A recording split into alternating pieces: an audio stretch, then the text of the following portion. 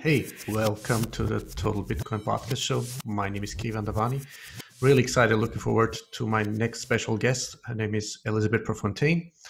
Some of you might have already heard of her on Twitter or maybe even found her by accident, such as myself on LinkedIn. I found her content really fascinating. Her articles are succinct that she wrote. With it's called Stalled Innovation or Powerful Innovation Bitcoin, or Why Bitcoin is Not a Security. So I'm not going to dive into that too much detail. She's going to talk about that. I'm going to ask her about the background, the journey, her epiphany until she found Bitcoin. And what I really love about her content and her ethical principles and her vision and comprehension is her degree of ethical principles, her the journey she took, from the old legacy system, or would it be investment, capital markets, institutions, where she was amongst other positions she had. It was one of it was head of wealth sales at BlackRock, which, as far as I know, is a multi-trillion-dollar institution. But so I'm going to ask her, a lot of questions about what she thinks. I'm really excited to hear about her insights. Would it be, the so-called alternative coins, or shit coins as we call them, or the legacy system of banks, central banks. Thanks again, to shout out to Thibault Maréchal, my good friend from Canada. And and this is what really fascinates me, the personal stories also of people who come from the old legacy, would it be capital investment institutions, into this new, totally evolutionary space of Bitcoin with principles such as vires in numeris, do not trust, verify. And so she's the founder of Economics, is an independent research and consulting firm dedicated to financial technologies. And to check it out for yourself, it's octonomics.com. Read her articles, definitely worth reading. And she says, according to her own website, more specifically interested in the fast evolving world of Bitcoin, its ecosystem and applications. And she's established as an independent. Octonomics is free from any legacy business models and offers an unencumbered perspective on the current and emerging trends. So check her website out, and we're looking forward. Without further ado, this is my interview with Elisabeth Préfontaine. She's also, a prolific speaker, keynote speaker, expert, researcher. And let me know what you think. If you have any questions, write me to hello@thetotalconnect.com. Follow me on Twitter, LinkedIn, Instagram, what have you, on YouTube. Give me a share, retweet it, it would really help me. Thank you so much for your support and for listening. And also make sure you check out again the website and the articles, the blog of Elisabeth Préfontaine. You can also follow her on Twitter. It's at eprefon. That's EPREFON. We're going to put those in the show notes. Thank you so much for your support, for listening again. And without further ado, this is my interview with Elisabeth Préfontaine. Elisabeth, welcome to the show. Welcome to the Total Bitcoin podcast show. How are you doing? Hi, great. Thank you. Thank you for having me. Thank you so much for your time.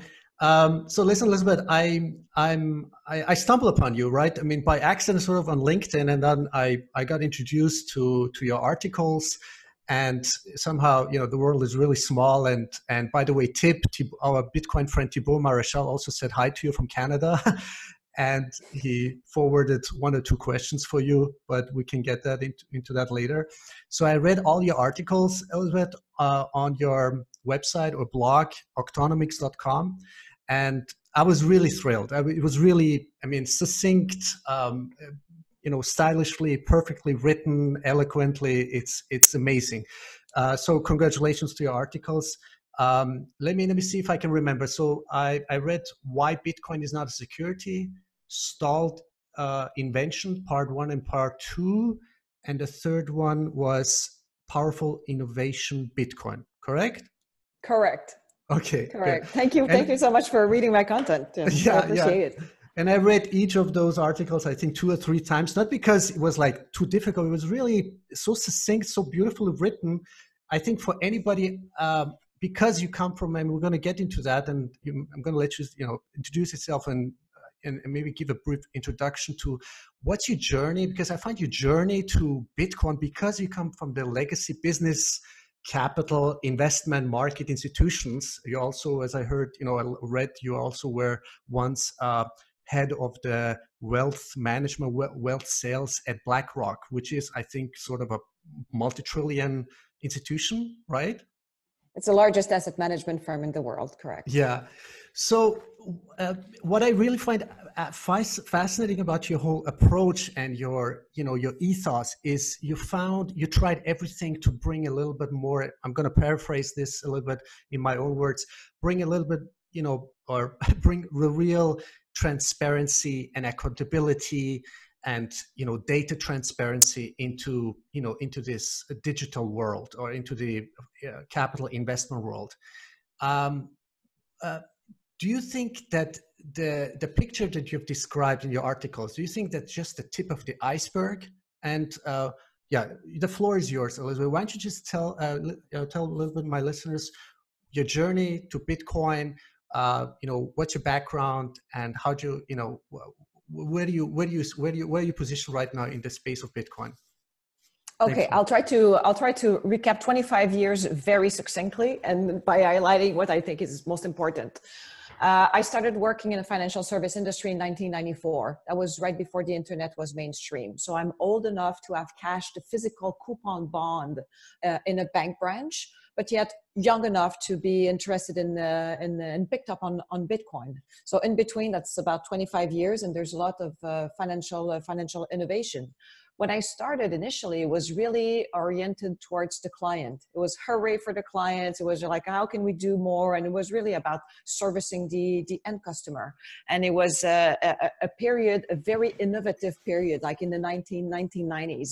And then I saw, so my career can be summarized as currently 4 components: traditional banking online, capital markets, swaps and bonds on the sell side, and investments, where I distributed both hedge funds and exchange traded funds. You alluded to the exchange traded funds at BlackRock also is part of my background. So banking, capital markets, and investments. I saw an opportunity in the market to increase transparency for the retail customer, because initially it was really about serving the client well. And as I spent over 10 years interacting with the wealth management industry, I thought that there was not enough transparency both on the fees and on the accountability level. So I wanted to develop a fintech, like essentially a software that would have allowed to quantitatively and objectively assess the performance of investment advisors. All that I wanted was to have access to the data. And I got confronted to permissioned innovation, which is you need to ask permission to the bankers before you can even develop any products. So obviously I was naive from my part to think that the bankers would accept and welcome transparency on the very thing that their clients pay them to do. So they block the product, they block the project, and without data, a fintech cannot create. So I went to see the regulators, and I was also shocked to see that they don't really care. And open banking and all those themes, like it's going to go around and around and around, because you need to ask permission to innovate. And as I made that realization that there was no way I could be able to empower end customer with its data and with true objective accountability, like quant-based accountability. At the same time, I zoomed out and I said, this is a problem that's not a Canadian problem, it's a global problem.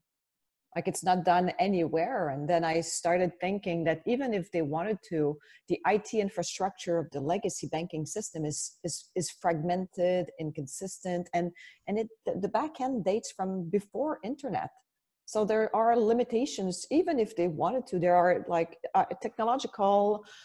there's IT limitations. At the same time, I started studying Bitcoin. And when I saw this weird thing, I said to myself, whoa, like this is my entire financial career reinvented over there without me even noticing it. And I don't understand it all, but I see something that works. And I see something that really has no use for people like me. It's perfectly fine without any financial people getting involved. So that was very appealing to me because it was an opt-out and a hope that somewhere that permissionless innovation could occur.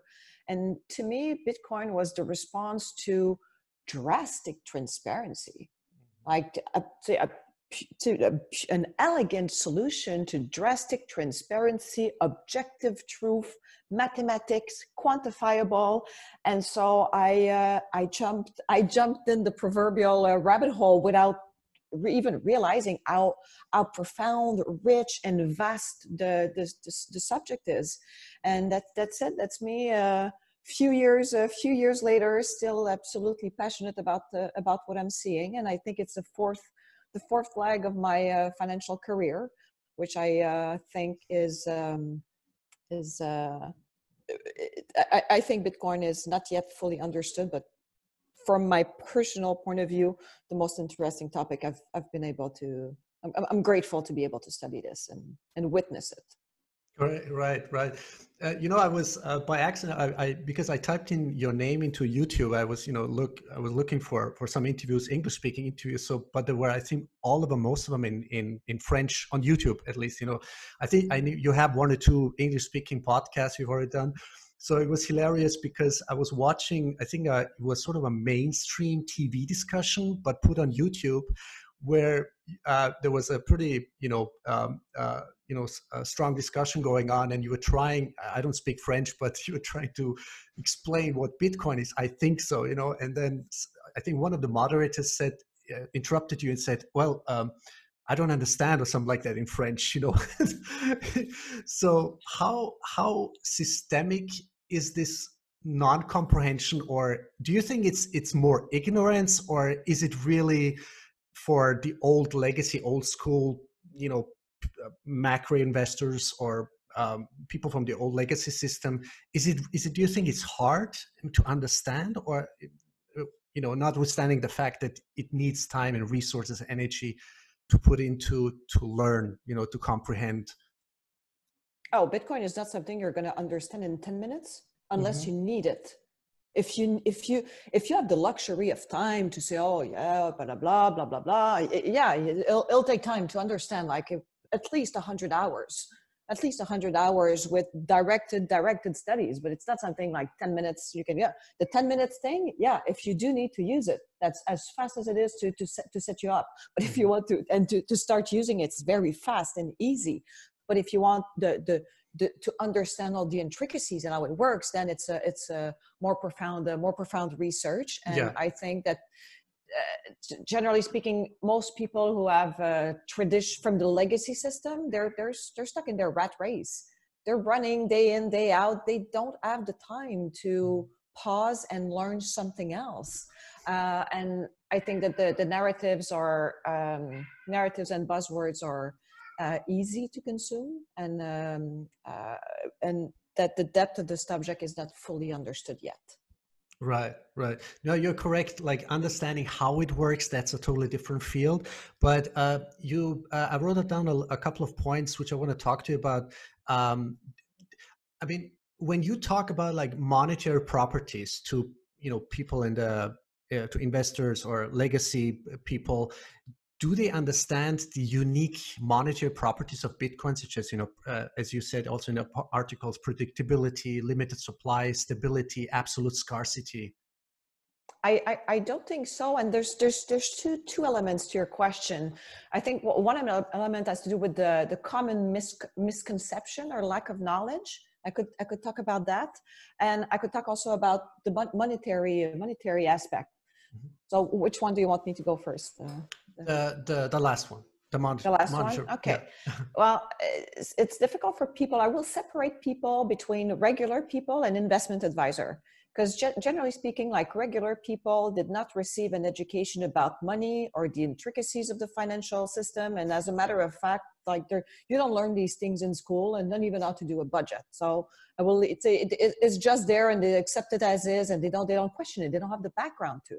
However, an investment advisor did receive an education about money, finance, and they were mostly trained in Keynesian economics. Mm-hmm. That is how fiat currencies are constructed.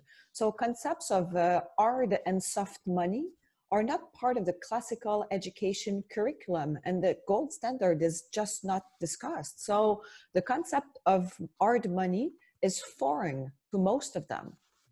So after all, the fiat monetary system serves the bankers extremely well. So why would they even question it? For example, in 2008, several banks around the world were bailed out with essentially money printing. But the layman person, the regular person, did not feel or see this because it did not have an impact on the amount of dollar in the bank statement. He still had the same amount of money in the bank, but the amount of dollar was increased because money was debased, which means more money printing. And this money was used to save the bankers from going under. So the money was taken from the people without people noticing it. So since bankers are making money on money, an investment advisor make money on assets. Post Great Financial Crisis, there was a major bull run because there was too much money chasing too few goods. And as a result, the price of asset experienced a steep run up, all favoring bankers and investment advisor. But what the regular people doesn't know is the Cantillon effect, which means like that money injection doesn't spread evenly and essentially favors those that are closer to the printing machine. So assets go up, but this favors only those who can have assets. So and price rise before the rest of the population receives any new money. And for that combination of people are not, the regular people are not educated on money and they don't understand that money has evolved through time and the vested interest of bankers in that system. I think that this is why there's some misconception or difficulty to understand money. And I'm not getting into the barter trade and the property of money itself. Money as a protocol is not understood. Right. So you said the keyword banks because Tip asked me to ask you, what do you think about? I mean, you are partially already answered about banks and the so-called shit coins, alternative or whatever coins that is not Bitcoin. What do you? Well, I'm not sure of the link between banks and shitcoin. I'm not sure what Tib wanted no, there's to make. No link, what's the link there? Two different questions, probably. But I think they're two different questions. But I think where the question wants to go is the misconception and the common misconception. And I think over the past few years, there's a lot of new words that came to existence. And I think their propagation has been faster than the understanding of their underlying definition. Mm-hmm. For example, the word blockchain is certainly one very popular, and I have seen countless of pitch decks where decentralization, incorruptibility, and immutability are presented as a fait accompli. And this means that people expect this to be a switch on that you could buy off the shelf. I think same applies to words such as a digital asset, crypto asset, cryptocurrencies, tokenization, etc.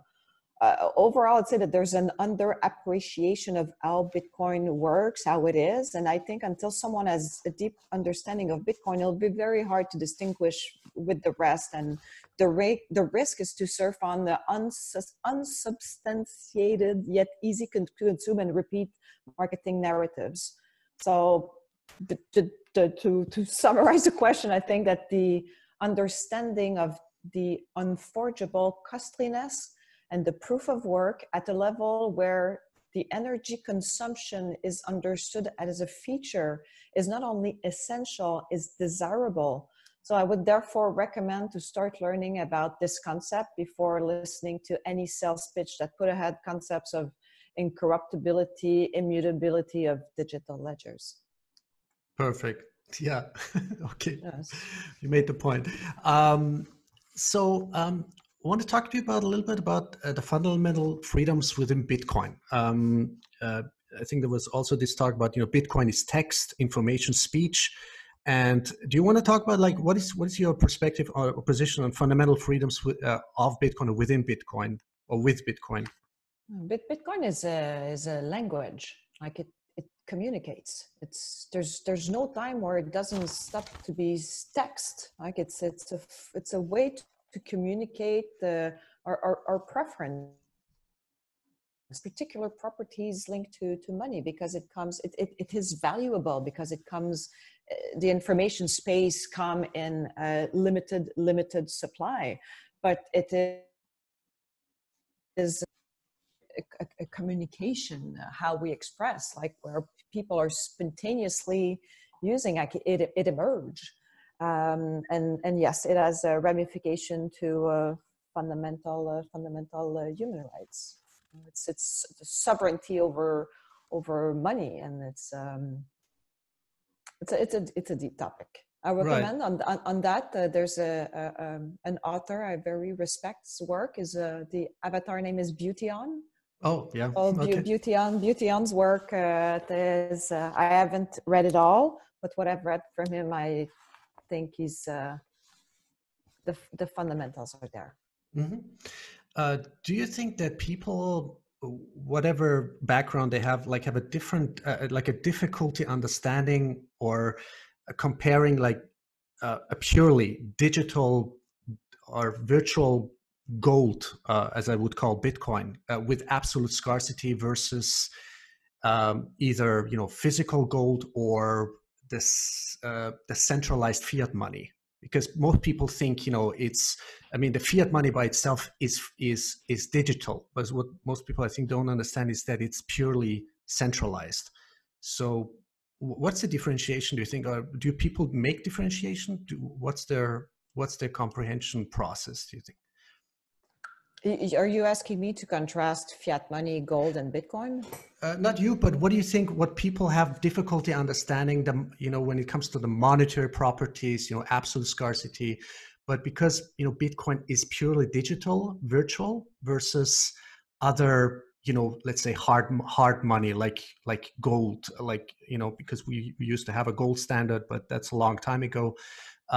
So. I think people have difficulty understanding money in the first place, so that's why these concepts can be foreign, and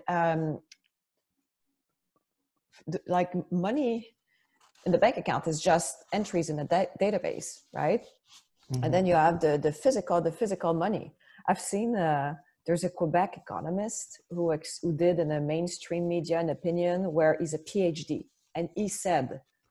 And that adds to the public confusion. He said, $20 will always be $20 because it's backed by the central bank.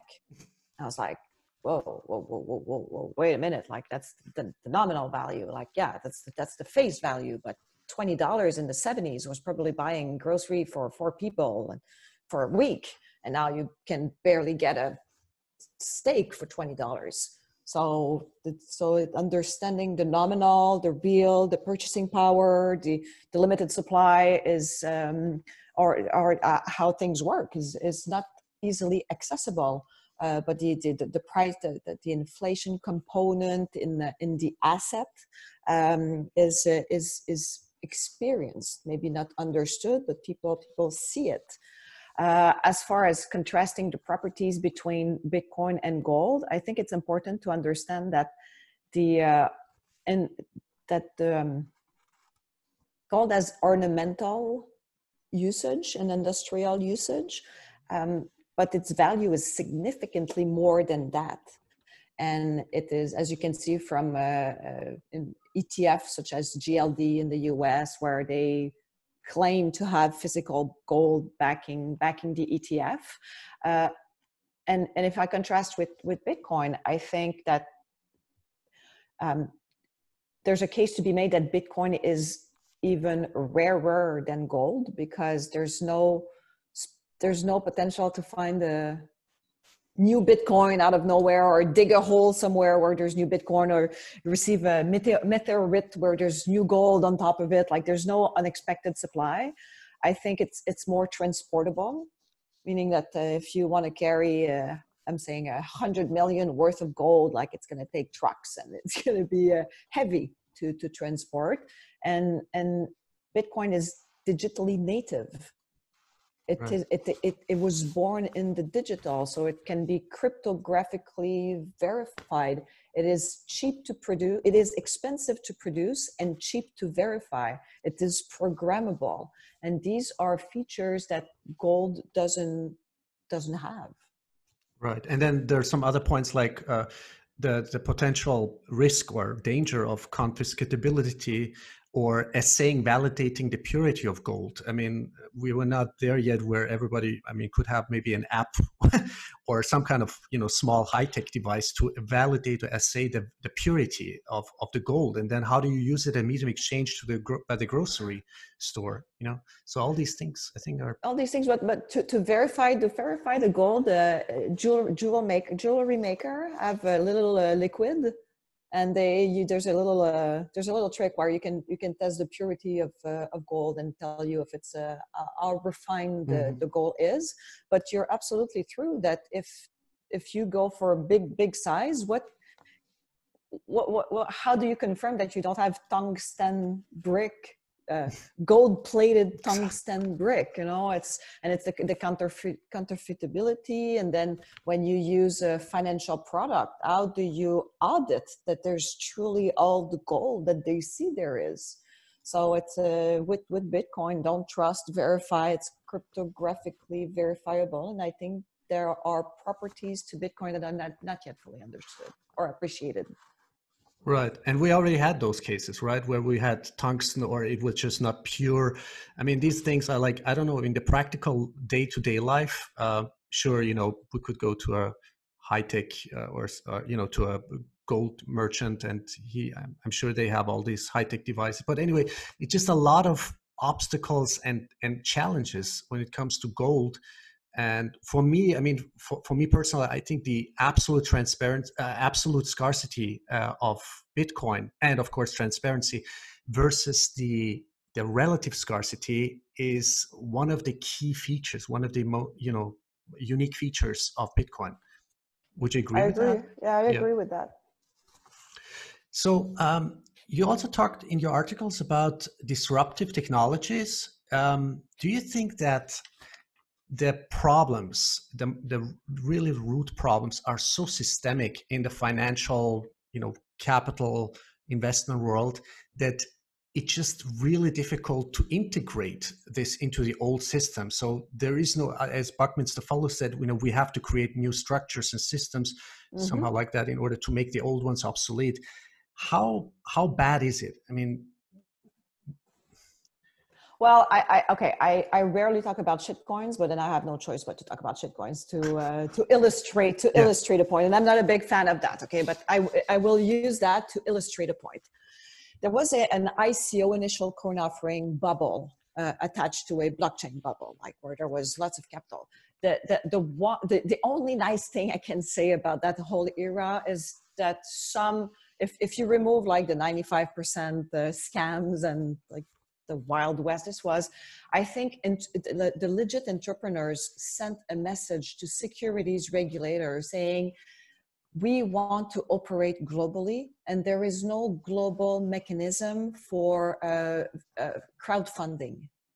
So what I'm trying to say is, when you look at the ecosystem and how our world are digitalized right now, spontaneous team can form with like-minded individual who want to create and develop, and it doesn't matter where you are. Like you may be in Austria with someone from Texas, and then me in Canada, and having someone from wherever in the world. But how do we form capital? How do we get organized while being with our respective regulation? So where your question is, how is like innovation permissible, possible? when you have so many individual regulatory bodies in all the individual jurisdiction, with each people having to justify their work, and they will all want to have a say, it's a no-go zone. It will never happen. Even if the SEC, like last week, Commissioner Esther Pierce suggested like a three-year grace period. Well, even there, like that's just the SEC. It's another way of permissioning, like deciding ahead of time who will be the winner and the losers. And that's not right. That's not our innovation. You cannot have true innovation when you permission the thing. Mm-hmm. I think investor protection, consumer protection is very important. I don't want to dismiss that because there was lots of scams and stupid things. But then on the other hand, you said in your article, the regulators just don't care. I mean, it seems to be, right? They don't care. let me try to put things in perspective and offer a very direct, hold on, let me just find one thing. Sorry for the interruption, because I have this. Because you also talked in the context of no full fee transparency. There is a lot of complexity made to look, whoever these agents look smart. Let me walk you through the fintech strategy, okay? Mm-hmm. So I'm taking just this macro, big picture without going into any specifics, okay? Thing is, if you look at the ecosystem, okay, let's say fintechs wants to do a strategy as an idea, great. Regulators are paid in the equivalent of billable hours. Mm-hmm. So they have a vested interest in studying, consulting, doing more consulting, roundtables, invitation to discuss stakeholders, blah, blah, blah. This goes around for years. Oh, there's no accountability. It goes around for years. And then zoom that at all the individual region, all the individual regulators. It's insane. Then bankers profit from this because, at least in my region, it's an oligopoly. Like there are other regions where the barriers to entries are lower, but in my region, and I think in the UK it's the same, there are few dominant players. So the dominant players, when there's oligopoly, monopolistic, cartel-like environment, they profit. So they benefit from the opacity and the length. So both regulators and bankers have a common vested interest of just slowing things down. Yet the end customer has no transparency.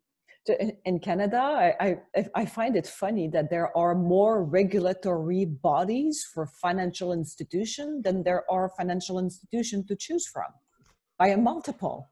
There are more regulators than there are bankers. It's crazy. Incredible. So end customers do not have transparency because and fintech who wants to innovate must ask permission, but then try to do something global. You will have to ask like international permission. There's probably like 86,345,62 with the individual regulation. It makes absolute no sense. So the administrative burden, the incentive to slow things down equals fintechs can't win. They can't create. And that's why I was really ripe when I heard about Bitcoin. And vires in numeris, don't trust, verify, do your own research. I was just right. And I invite the fintechs who are frustrated and they realize that they can't create in the legacy system to join Bitcoin. And there are spontaneous teams around the world. So, and it's the most interesting topic ever. May this fail? Yeah, but I think it's quite advanced. I think it's quite advanced, quite unique and underappreciated. And I think that this couldn't be created from within. It had to come from without. Mm-hmm. And because innovator's dilemma, like if you're sitting on this massive status quo and you have a big check that comes in every 2 weeks, you have no incentive to disrupt any of this. You just want things to continue the way they were. And that's why innovation inevitably comes from outside, I think. Mm-hmm. What do you think, what conditions should happen, and there is a high probability, said by experts, that whether there's going to be a crash or bank insolvency in Europe, in Germany, or maybe even because of external conditions, whatever that is. Do you think the old structure could become by itself obsolete? Because I see no other way. I mean, when we look at the structural problems, beginning with the Bank for International Settlement, central banks, the financial industry, it's so compartmentalized and so complex, or made so complex, as you say, that we have. I see no other choice than to create or that sort of spontaneous emergence of circular economy, circular financial industry within and on Bitcoin.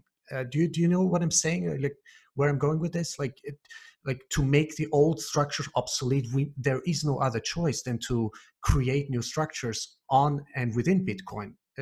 Does that make sense? What I'm saying? No, I agree. I agree with you, and I think from a macro perspective, it's very, very, very interesting times, and Bitcoin is all in one: payment technology, savings technology, embedded currency, global, 24/7 permission. It's all that. And when you look at the legacy system, which is not yet understood by everyone as the legacy system, but it's antiquated, fragmented, slow, and with a monetary system that leads to boost and bust cycles. So even if you remove the existence of Bitcoin as an alternative to that, I think that the fiatist or the regular monetary system will continue to do what it does. It'll pump money until it breaks. And I don't know how long this can take, but it is the destination that's been seen many times in the previous boost and bust. And I think that the central bankers and all the nomenclatures for money printing is not as effective as they would have liked. They're not meeting their inflation target, no matter the existence of Bitcoin. Like if you remove that, then you just look like their means are not working anymore. And I think they have a conundrum. Then at the end of last year, Christine Lagarde, a few days before she became the president of the ECB, the European Central Bank, said something quite harsh in defense of negative interest rate. She said that people should be happier to have a job than to have savings rate. I was like, whoa. That's an illustration of the severity of the situation. We couldn't believe what we were hearing. It was just incredible. It was like, subservient. We are subservient slaves. We should be thankful, to have a job at least, So I mean, it's. Well, it didn't. That comment didn't really resonate very well with me. But when I look at Europe, I see that negative in German banks are negative interest rate is like a direct money confiscation, and it's not at all a good sign, because negative interest rate can accelerate the very problem it's trying to solve. And it's legalized theft, right, Elisabeth? I mean, this is it. I mean, there's no. It's money confiscation. There's one say it's money confiscation, right? So, but this will accelerate. Like the more negative you go rate, people will pull their money out of the bank and will look for alternative, which will fuel hard assets and so on and so forth. So it's really not positive. But all these tools, which includes negative interest rate, QE, liquidity injection, etc., it all means the same thing: money printing. And this is just the normal trajectory of the fiat money system. What I don't know is how much external shocks it can withhold, because what I mean is the fiat monetary system is debt-based. For it to work, growth is needed. And there's one current area of concern that could bring the perfect storm.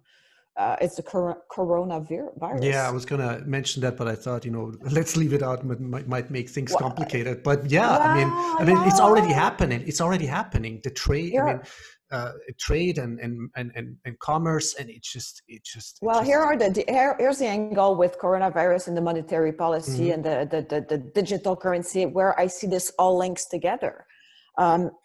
I think first, in terms of economic growth, I think we'll be real life stress testing the supply chain So this may create an economic slowdown in both China and its international trading partners. The debt is to be seen, but again, the monetary system needs growth. Second, there's another element this time is it can be the perfect storm to force people to adopt the digital yuan. China has been for a long time rumored to be working on central bank digital currency, and they already have this digital closed-end loop ecosystem. And now, since the virus can live up to 9 days, what a great culprit to blame for not using paper notes anymore and to onboard people. So I think central banks around the world for different reasons are realizing this, and it has major impacts on geopolitics and monetary policy transmission. So we don't know yet net, it doesn't change the underlying fundamental difference between soft and hard money.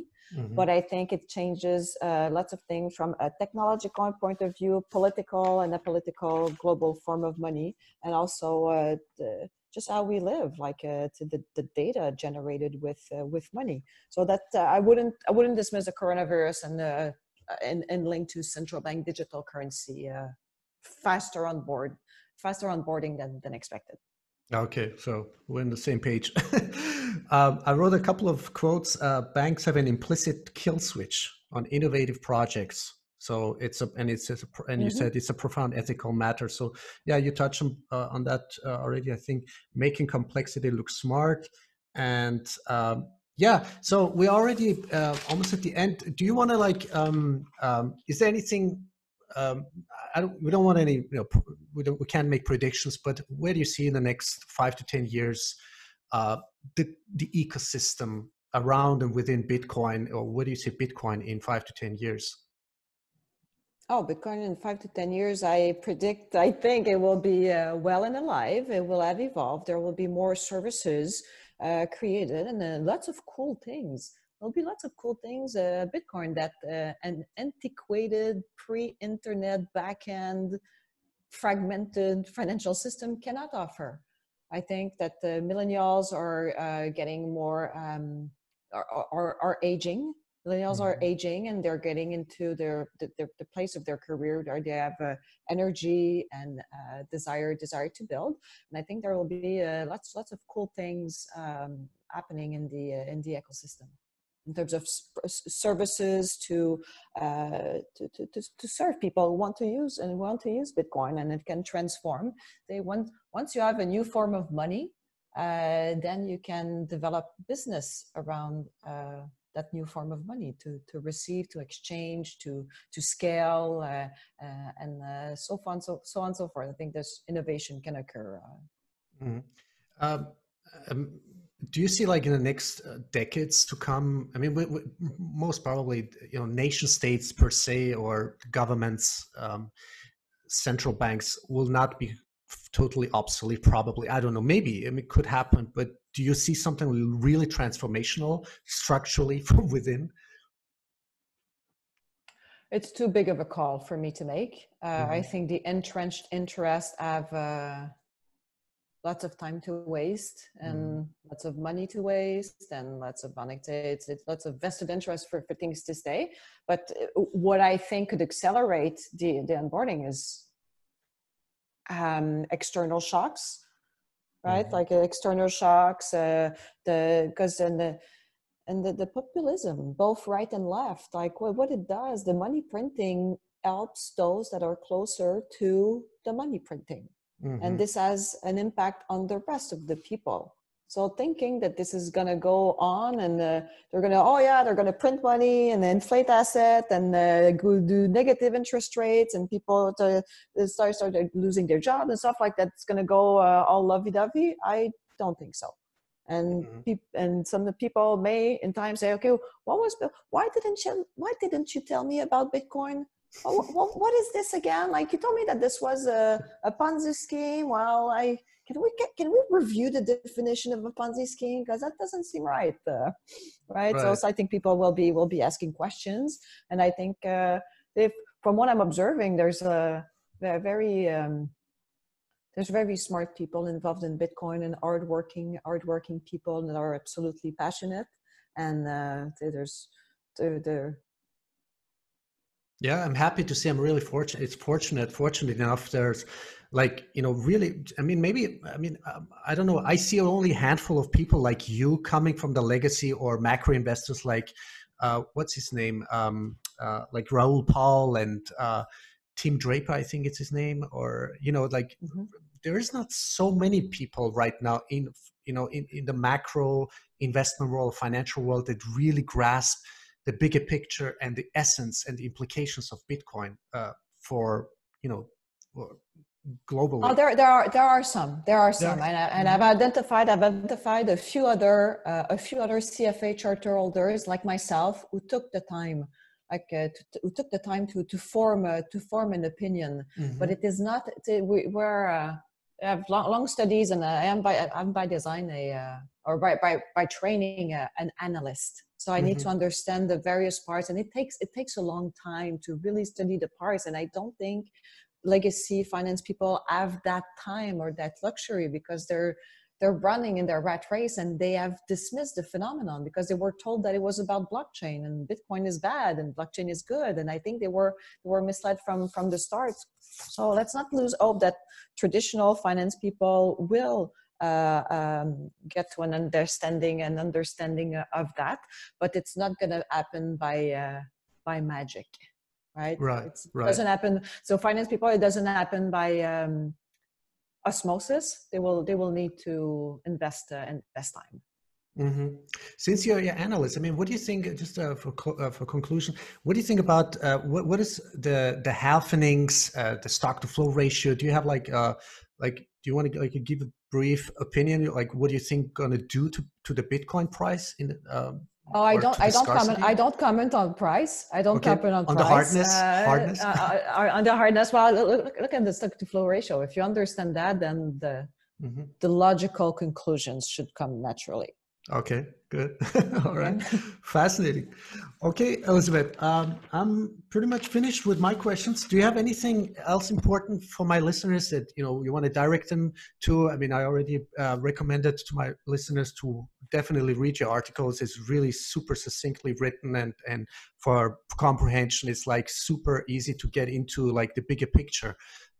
Is there anything like any informational resources you want to direct? Well, I have a weekly newsletter that I write every Saturday or Sunday, depending on how my weekend goes. So it's a weekly newsletter where I comment on stuff and share links I found pertinent in my weekly reading. So it's free, and it's available to whoever wants to receive ideas, content ideas.